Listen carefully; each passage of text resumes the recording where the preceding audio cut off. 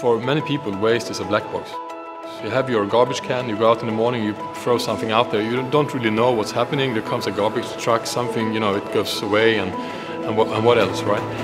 I think today in modern society we're not so good at looking at trash as a valuable resource.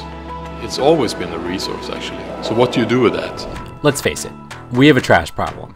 Humans throw away 3.5 million tons of waste every single day. By the end of the century, that number will triple.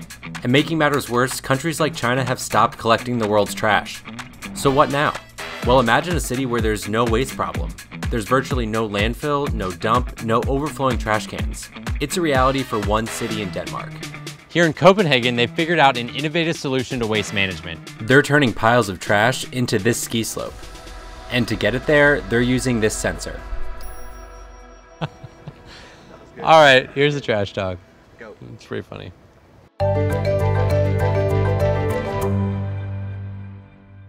You guys have a sensor? Yeah. You can just show us? Yeah, absolutely. Come with me. Alright. This is basically what it looks like. To solve the trash problem, it first has to be collected.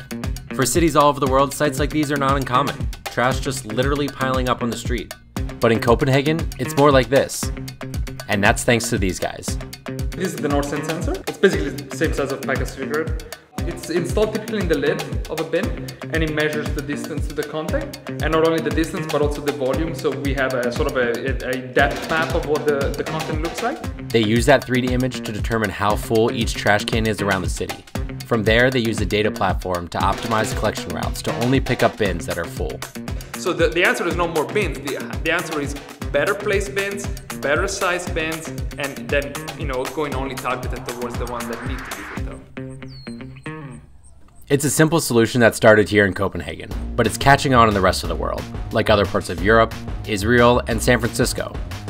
NordSense has helped cities cut their waste management budget in half. And not only that, sidewalks stay clean and there are less trucks on the road. But the challenge doesn't end there. The garbage still needs to go somewhere. Copenhagen has actually found a way to turn every piece of trash into something to help the city. So what we do here in Denmark is to use the residual waste as fuel on par with coal or oil or whatever you otherwise would burn. So we'll take the waste that is not recycled from the city and we burn it. So we get electricity and we get central heating. So this is where Copenhagen's trash goes. 300 truckloads of waste arrive here every day to this plant just 10 minutes from downtown. They burn that trash to create high-pressure steam, which drives the turbines to create heat and electricity. The plant is so successful, they even import trash from other countries to keep up with energy production. In fact, they burn 400,000 tons of garbage per year. And while that has a carbon footprint, instead of sending trash to landfills, it's transformed into electricity for 60,000 homes and heat for 100,000 more. The Copenhagen power plant is kind of special. It's one of the world's most cleanest and eco-friendly waste incineration plants. Normally this kind of plant will be far away from the city center. Right. I've never been to a power plant. No, so. and you're not welcome because it is pressure and heat and so on. So we had to make sure that this is the safest waste to energy plant in the whole world. And it is by far, because we've made some modifications to the plant. We've broken new ground, made new standards to make it possible that the waste to energy plant can be in the center of a capital city. It's so safe, they've turned the roof of this power plant into a massive public space.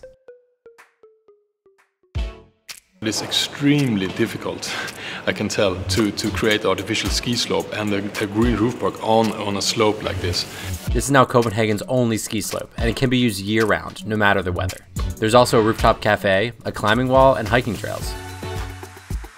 So this climbing wall will be the world's tallest climbing wall. It's so tall you can do multi-pitch climbing for the first time in Denmark, which is pretty freaking cool. And the interest has been so massive.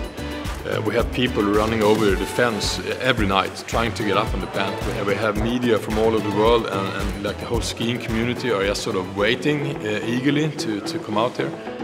Here you get a fantastic opportunity to learn about what is going on the other side of your garbage can, right? And at the same time, hopefully, you will have a fantastic experience on this marvelous roof park.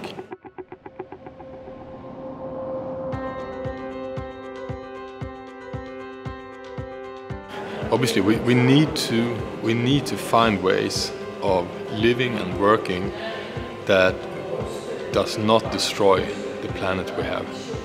I mean, it's very nice to hear people wanting to colonize Mars and build space stations on the moon, but I think we should start with taking care of what we have here. I think, you know, sustainability is the key to everything.